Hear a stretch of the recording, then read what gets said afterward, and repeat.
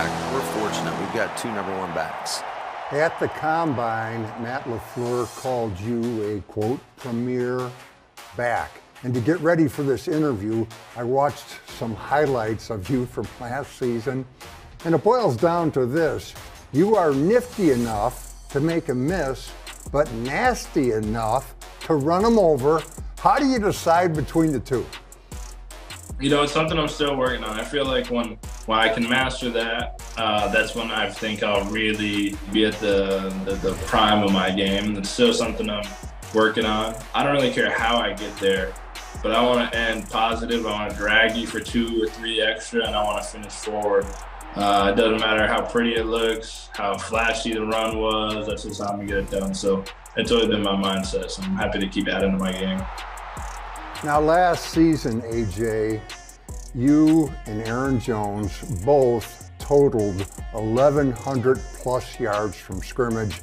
Just the second time that's happened in franchise history. They can't stop us.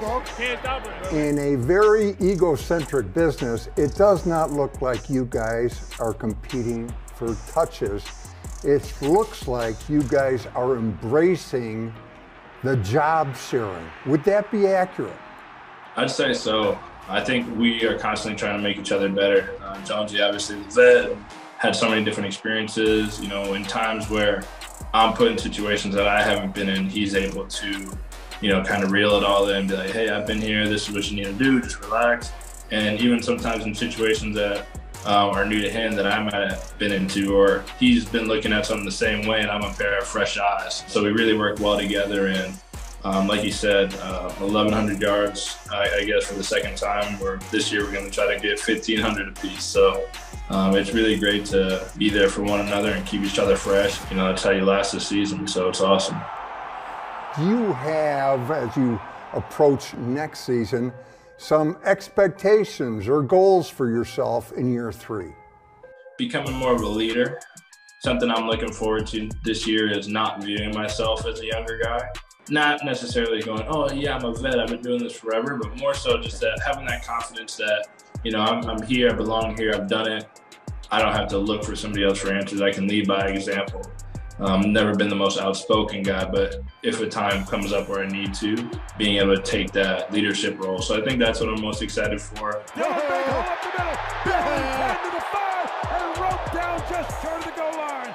Tell me about the Tune In to Dillon podcast.